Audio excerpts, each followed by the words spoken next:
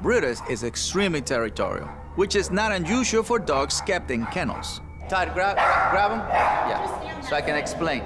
In his case, this is his activity. Right. I must protect my space. So I need some type of guidance. Okay. So here, when you enter, especially with a brain like him, I'm entering a little bit more assertive, but I'm coming in that way because his energy is high. So this is good. I want you to see the body language, that leg up. That's really good. What does that mean? It's waiting. Okay. Okay, versus this, I know what I want. Remember, earlier, the whole body was forward. Now he's thinking about what to do next. This is good. Okay, now we present him. Let's bring the little dog.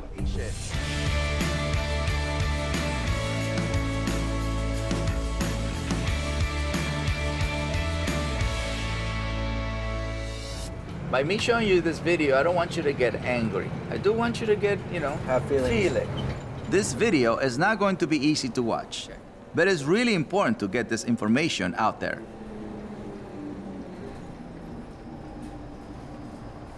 My name is Mark Ching. I'm the founder of the Animal Hope and Wellness Foundation. We're most known for the dog meat trade and our work in Asia. We started because I started seeing these pictures on social media about dog meat festival called Millan. And I'd see these pictures of torturing the dogs or hanging them or like beating them up. They have this belief where if you hurt the animal first or if you beat up the dogs, then it makes the meat taste better. And I seriously, I couldn't believe it. I've taken these pretty intense trips to Asia. I've taken 9 of them so far. I go undercover into dog meat slaughterhouses as a dog meat buyer. At first, it was just about single rescue. Now, we have a purpose, and our purpose is to take as much documentation as possible to show the government, hey, this is what they're doing, this is why you have to stop it. I've been beat up, I've been hospitalized. It's not that so much, though, that's hard for me. It's really the emotional strain that it puts on you as a person.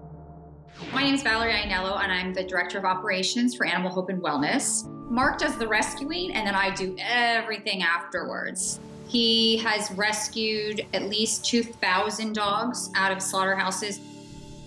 Obviously, they're very, very, very sick when Mark saves them. We will give them all the best medical care. If they need training for their behavioral issues, we will handle that.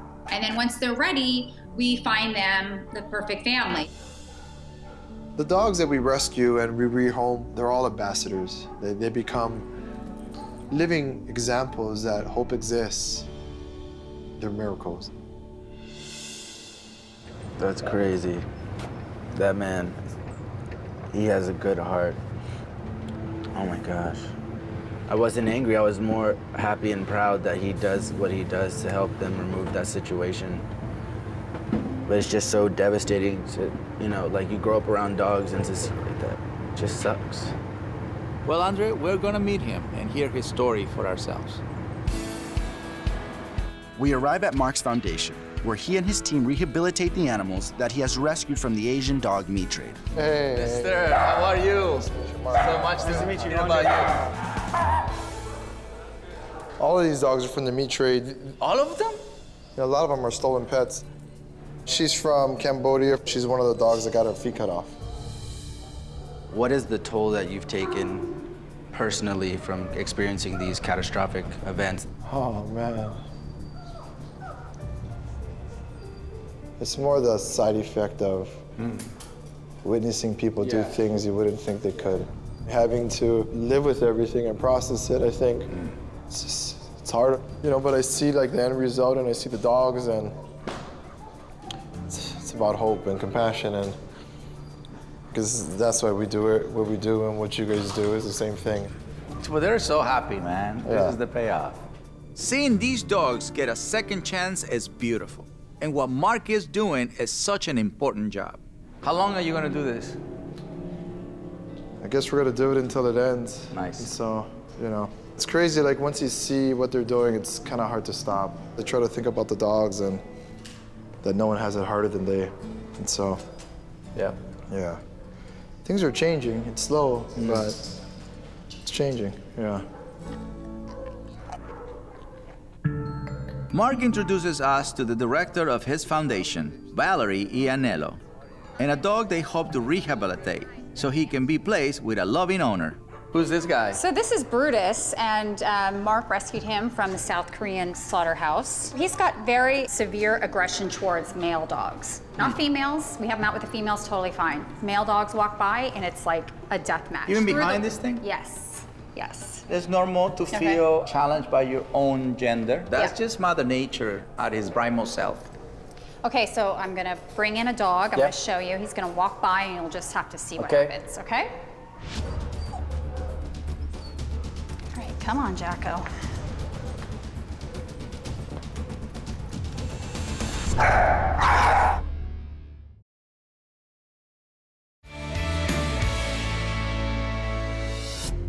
Andre and I are helping Brutus, a dog Mark Cheng rescued from the Asian meat market and brought to the U.S., whose aggression around other male dogs is preventing him from being adopted. Great, come on, Jacko.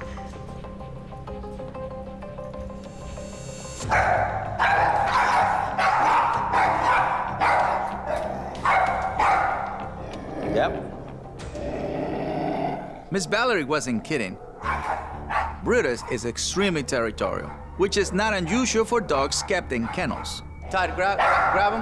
Yeah, so I can explain. In his case, this is his activity. I must protect my space. So I need some type of guidance. Okay. So here, when you enter, especially with a brain like him, I'm entering a little bit more assertive, but I'm coming in that way because his energy is high. So this is good. I want you to see the body language, that leg up. That's really good. What does that mean? It's waiting. Okay. Okay, so versus this, I know what I want.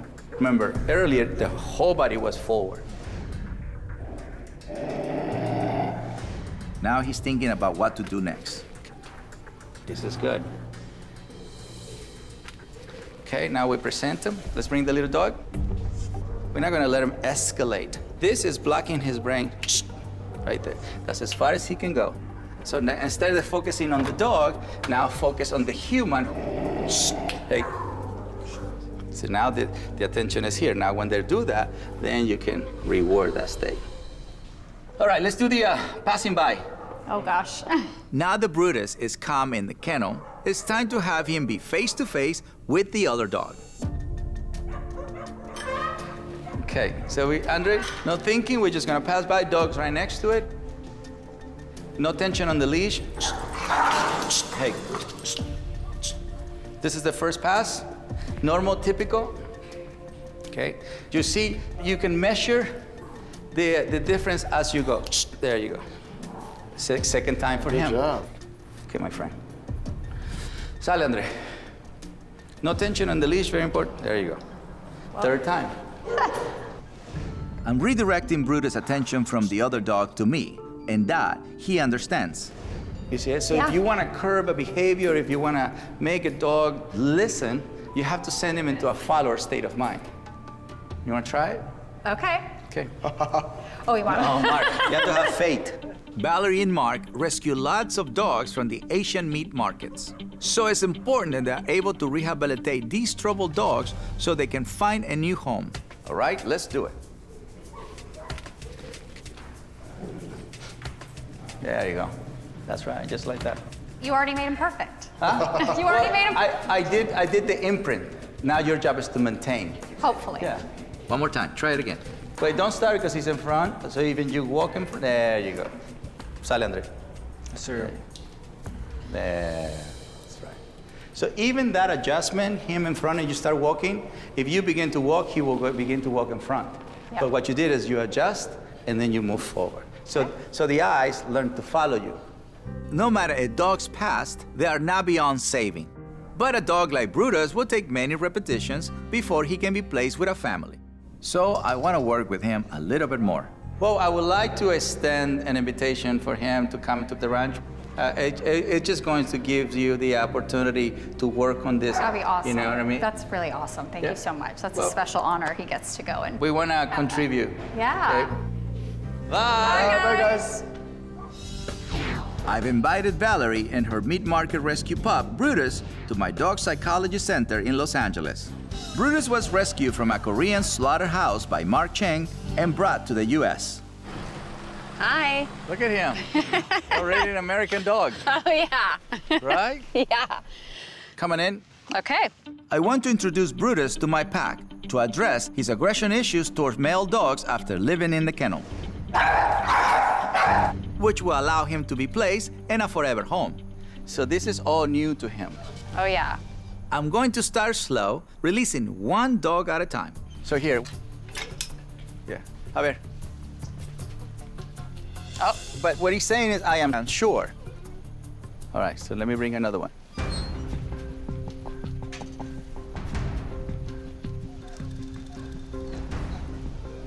Curious, but look at the distance. Uh-huh. See, move. Growling is communication. Yeah. So he say, so I can growl and you can give me distance? All right, so I can be a dog. To help further build Brutus' comfort level, come on, Argus, I'm going to introduce him to more members of my pack. So as you see, the pack is giving him distance. By us giving him distance, he's going to start feeling more comfortable. Yeah. He looks better. I mean, the fact that this dog's standing right over him and, yeah. Oh, I got a little tail wag there. Yeah.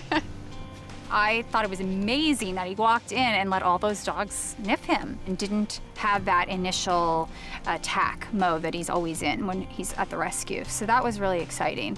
He's gonna make a massive change here. Just come this way. Bigger head. You wanna go? I want you to retain that picture, Yeah. you know? Just like we retain the picture of what happens in Asia, Yeah. now let's retain the picture of what happens in America. Yeah. This is his story.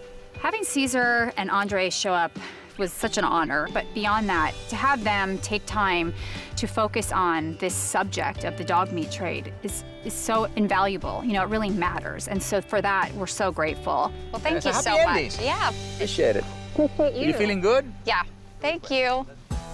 This is a perfect example of how rescuers have the biggest heart in the world. They make sure the dog emotionally feels better, feels loved. At the same time, they also do a great job of making sure the dog heals physically.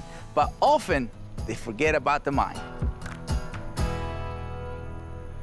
Guys, I hope you enjoyed the video. Make sure you like, subscribe, and comment, and join me on my mission of better humans, better planet.